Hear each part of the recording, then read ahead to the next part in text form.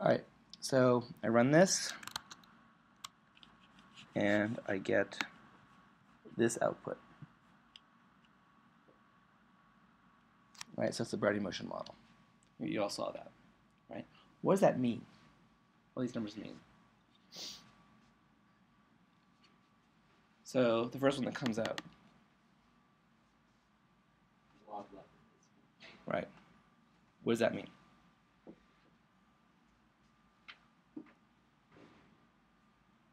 Okay, we know what log is, right? Okay, what's likelihood?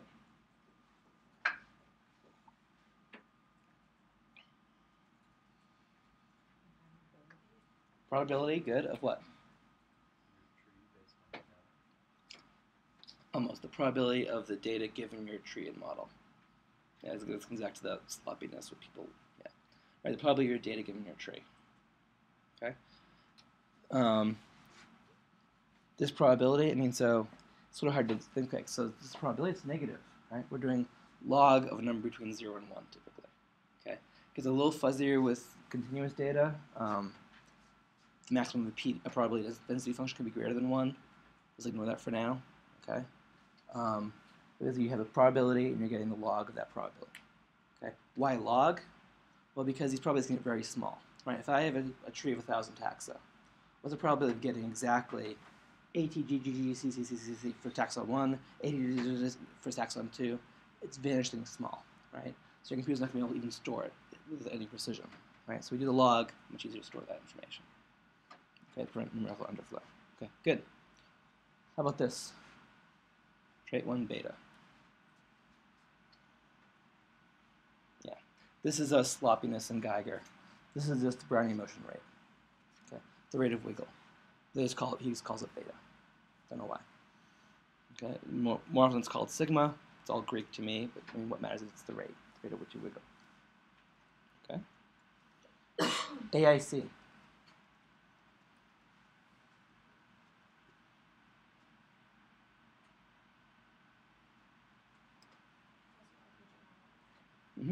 Right, so it stands for the Akiyiki information criterion, right? It was originally called an information criterion, but the guy who wrote it was named Akiyiki, so like the AIC, that's called the Akiyiki criterion rather than an information criterion. Convenient. How does it work? What's the basic idea behind it?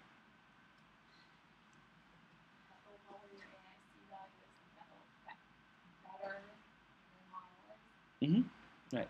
Lower AIC makes better model. And the way AIC is calculated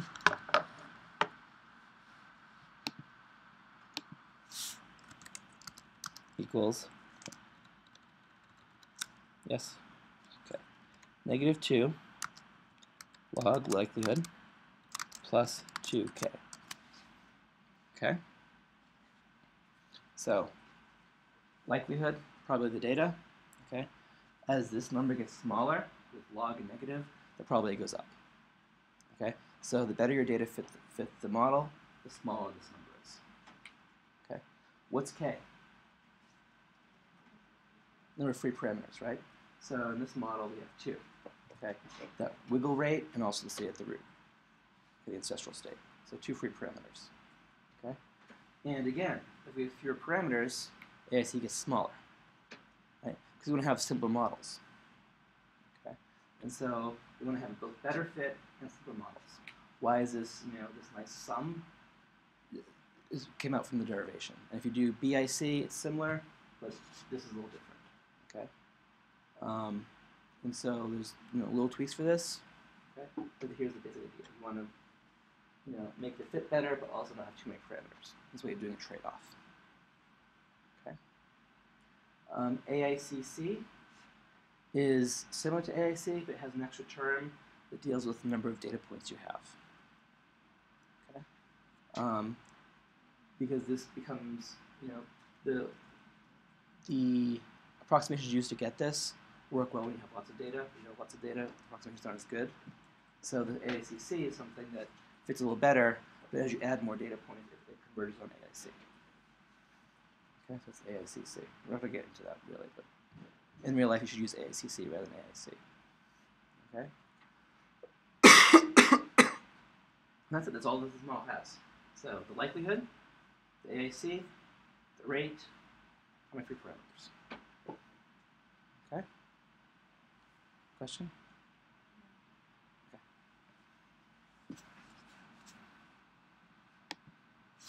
Okay. All right. Okay, I'm going to do delta fit. By the way, I want to post this code online. You can run through it yourself. Okay. It's actually online. I just hid the URL. Here's a delta model. Right? Why am I doing a delta model?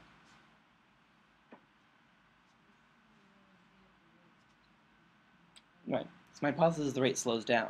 Right? So delta's way is stretching the tree so that I can have the rate slow down or speed up. Okay? If my question about, does change happen mostly at the tips, I'd use a different model. Okay, what I want to do is figure out what the letter is, go look it up and, question mark fit continuously. Oh, I want the Kaplan model. Okay, I'll use the Kaplan model. Okay, so here I get these delta values. Same thing, same rate, but now I have this delta value. Okay, do you notice anything funny about this value?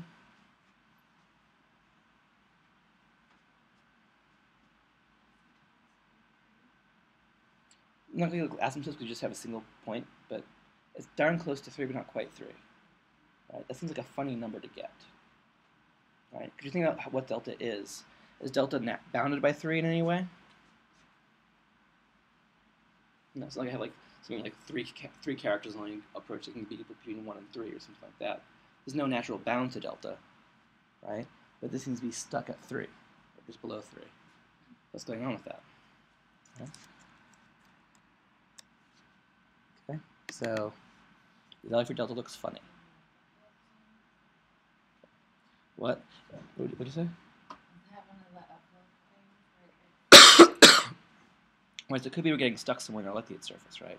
So it could be we're getting, so we can compare AICs and say, okay, this AIC is 18.377, and this one is 18.23. Which model is better? This one, the Brownian motion model, right? But if my problem is that I'm not estimating delta well, right? If the probability of heads for my coins is 2/3, but I'm not allowing it to get to 2/3, maybe I'm choosing incorrectly. Okay, and actually that's happening here. We'll figure out how that happens.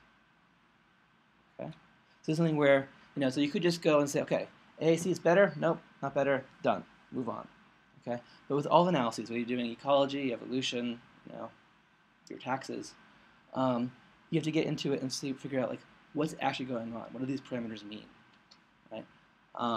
So first of all, our point estimate for delta shows what about the rate of Beak evolution?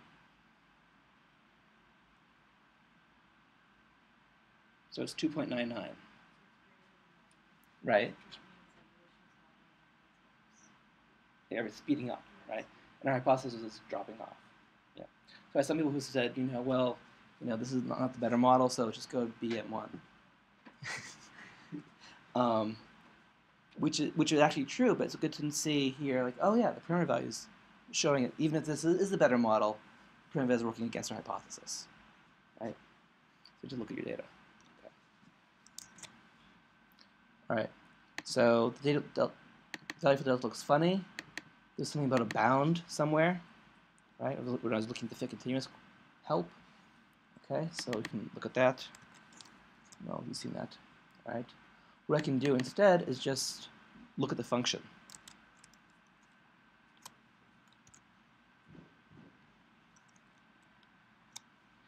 So here's the fit continuous function.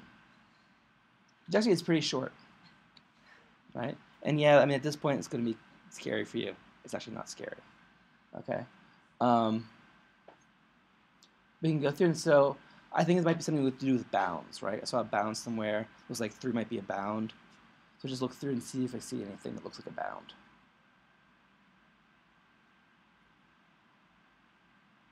Call it if you see it. Good, exactly. That's perfect. Yep, bounds. Good. So there are these bounds things, right? And one of them, with the value I got. Okay. Here's an image of open source. You can dig in and say, oh, what's going on here? because nothing in the documentation about what the bound actually is. You're going to say, oh, look, I see bounds. The bound, it looks like my bound. Looks what I got. Is that what actually happened? Well, I can't really tell if it's a matrix. No, I can't read that matrix. Right? Okay, what can we do? Well, we can just copy this code and paste it in and run it. Okay? So here's that code I just copied. Now I'm just going to print out the results.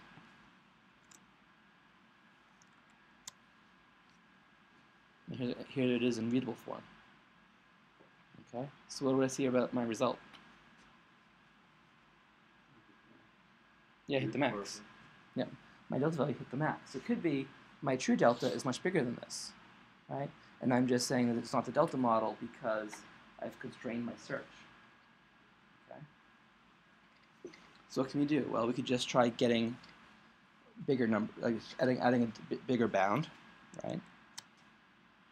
And we'll do it eventually. What I want to do first is just sort of look at the surface. Okay, so I think that there's a minimum somewhere further out, right? I just want to look at what's happening. Okay, so actually do a graph. Okay, so what I'm going to do is try a bunch of different values for delta. Okay, so try 100 different values, starting at my minimum, and now increasing up to 20 rather than increasing up to 2.99. Okay. This stuff is because I'm being sort of a cool kid and doing vectorization. You can do it in loop. Let's skip over this. Okay. And what I'm going to do is basically for every one of these values, right? I'm going to fit my model.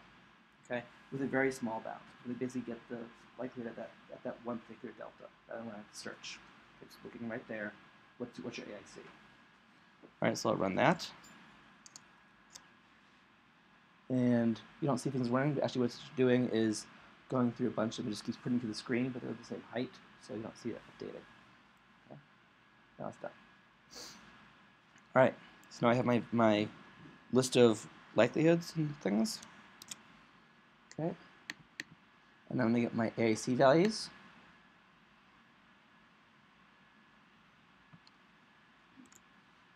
Okay. And now we're going to run with a bigger range. Okay. Now I'm going to plot my delta values versus my AIC values. Okay.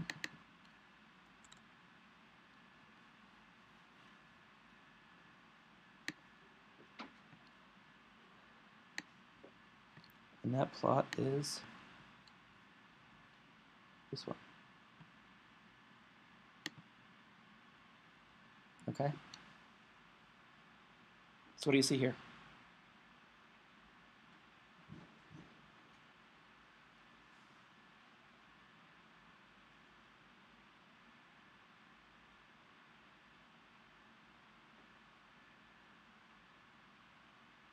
Look at the axes. So AIC. Which end's better? Bottom. Right. Good. Okay. You want to be down. Okay. Delta is just the tree stretching parameter, right? And if it's less than 1, I slow down. If it's greater than 1, I speed up. Okay. And my initial ones were maxed out around here. Okay. It looks like I might be able to go down a little bit more. Okay. The problem is the scale's off. Okay. So let me zoom in on just this part. Okay. One thing to look at is this looks pretty smooth here. Let's go get a little jump here. Okay. And if you look at it closely, actually what's happening is you're getting some error values, causing some chunkiness. Okay. So let me zoom in there.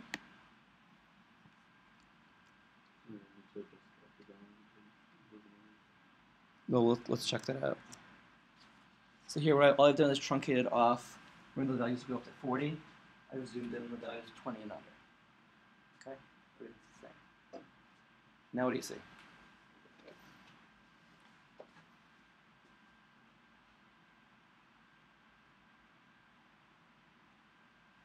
Where's the best value? So here's the highest number, the lowest number, the high number. Yeah, around 4. Right? So I was getting those over here. Right? And to make it even clearer, Just put on some pretty lines. So you see that a lot of the code was just pretty lines. Lines, text.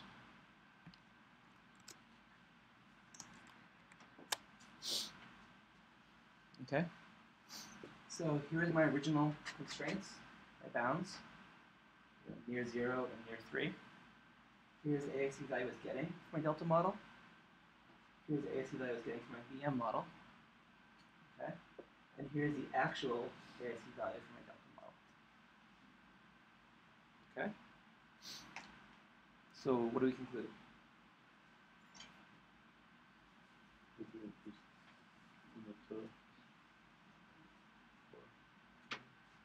Mm-hmm. Yep. So if I increase the bounds that we're searching, I can actually get a better score. Okay. And I mean, the scary thing about this is, Geiger's used hundreds of times in published papers. Right? It has one example file. This example file. Right? You did basically the example analysis, and even so, it was getting you the wrong answer.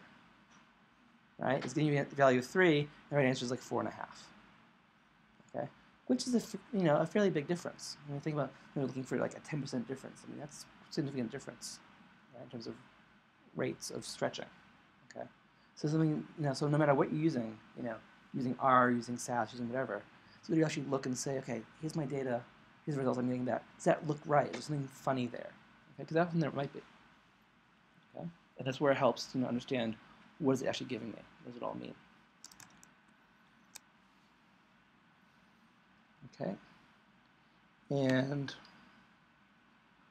there's more code. This just makes a table, a pretty table.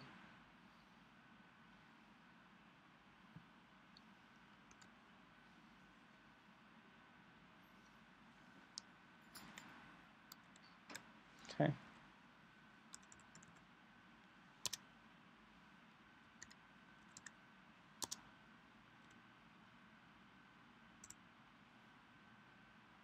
All right, and let me zoom back out a little bit for this one.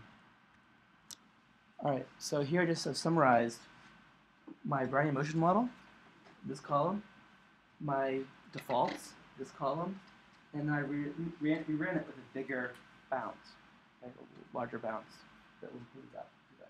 So as likelihood improves a bit, bigger bounds. Right? Beta is beta change, a bit. Right? Delta is delta change, yes. Right? Go from 3 to over 4. Okay? AIC, a little better. Right? Still not quite better than BM. Okay? But the point is we're so close that you can't tell that, you can't say, oh, BM is much better than this one, or it's much better than BM. BM is slightly better. There's definitely a lot of uncertainty with that. Right? So if what you care about is delta, what you care about is the stretching parameter, right? Well, you could just say, okay, we take the best model, even though this another model is almost as good. That's one way of doing this. Another way is to do sort of something that feels sort of like the mixed model, right? You could average results across the models and see what the average answer is. Okay, and that's what I did here. So I got delta AIC, right? So just AIC minus the smallest AIC. Okay, so the best model has a delta AIC of 0. Okay, this model has delta AIC of 0.05. Okay, so rule of thumb is if it's bigger than 2, they're somewhat different. If it's bigger than 10, it's a lot different. These are almost identical. Right. And what you can actually do is do these Akaike weights. And basically what you do is you get the relative likelihood of the models. All that means is exp to the -0.5 of delta AIC. Okay, why? You can get the derivation, and be as blank as I was, but that's what we do. Relative likelihoods, and then you can just take the weight of those. Right? And so basically, this will use your weight for the BM model versus the delta model. Right? So BM has a weight of 0.51, delta weight of 0.49. Okay. And what you can then do is do model averaging. Right? And say, okay, what's my value for beta for this model? What's my weight for this model? What's my average value for beta for this model? Weight for this model? Combine them. Right? As you see, it's about halfway between these two values.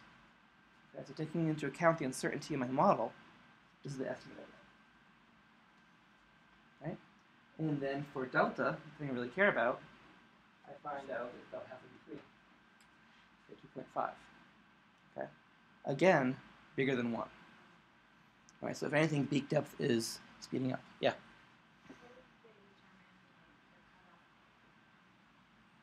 Like the cutoff point like 2 versus 10.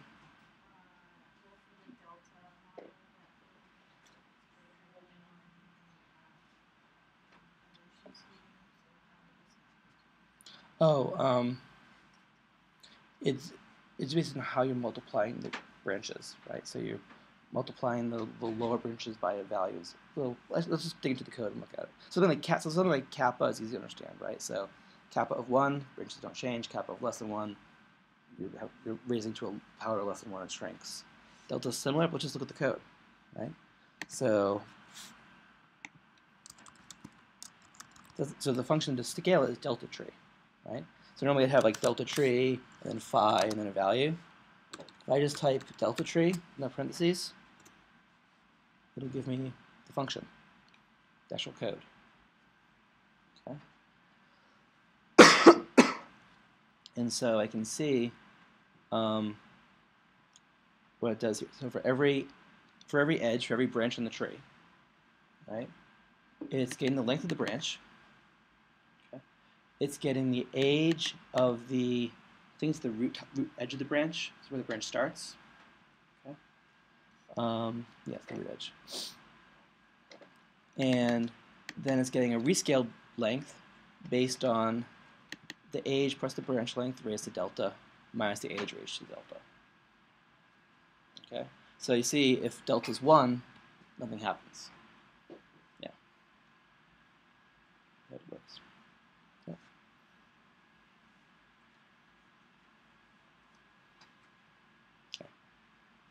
Okay. And finally, so the true delta, the estimated delta is 2.5. Is that a lot or not? It's different from 1. It's bigger than 1, right? And there's some evidence. There's substantial model weight for a delta model. Half the weight goes to the delta model. So is that? But there's a difference between like biological statistical significance or weight or not significance, and whether it actually matters biologically, right? The men in this room might be taller than the woman by 0.01 millimeters. Maybe they have enough power to detect that. Right? So will that matter for evolution? No. Right? If they were tenfold different, that would probably matter a lot. Okay? And so what we can do here to get a sense of this is just plot the things. All right, this is your question. So I will just take my tree, drop the tip, and plot it. Ooh. Sorry. This has bigger margins because this is, so the margins are based on the number of pixels often, and this screen has very few pixels. So anyway, you can see here's our original tree, and here's our delta tree. Okay. Yes, this is using not the mixed model, is using the model averaged. So rather than the value of 4, we're using the 2.5 value because it's the one I have the most information about, the best evidence for. Okay. So some uncertainty, and I take that into account when I do this. Okay. And so, yeah, this definitely shows, near the root now, we're having very little evolution in this model, right? So it does seem that there is a substantial speed up in this model. Okay. So not only is this, evidence that there's a lot of weight on this delta model, the actual parameter value does seem to matter. Okay, it's far enough from 1 that it would affect evolution. Okay? And it also rejects my hypothesis. Right? Beak depth is definitely not slowing down, it's speeding up through time. Okay? That's what analysis you would do. Okay? So I'm just reporting delta AC is less than 0. That's good. That's good you do that, but that's not all you need to do. You have to look and see, does it actually matter? Do I care? Right? Is there a problem somewhere? Like the problem with Geiger. Any questions?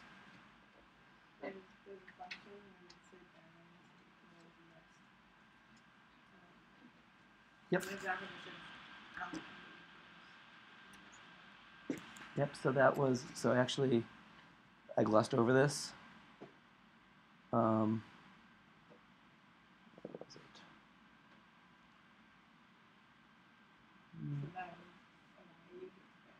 Yep. So where I put that?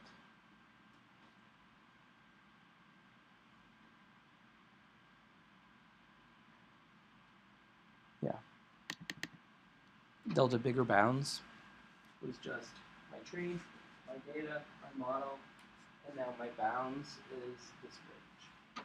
So rather than going from near 0 to 3, I'm from near 0 to 20. Yep. And then this gives it the best value. Yep. Good. Does that make sense? Yeah. Okay.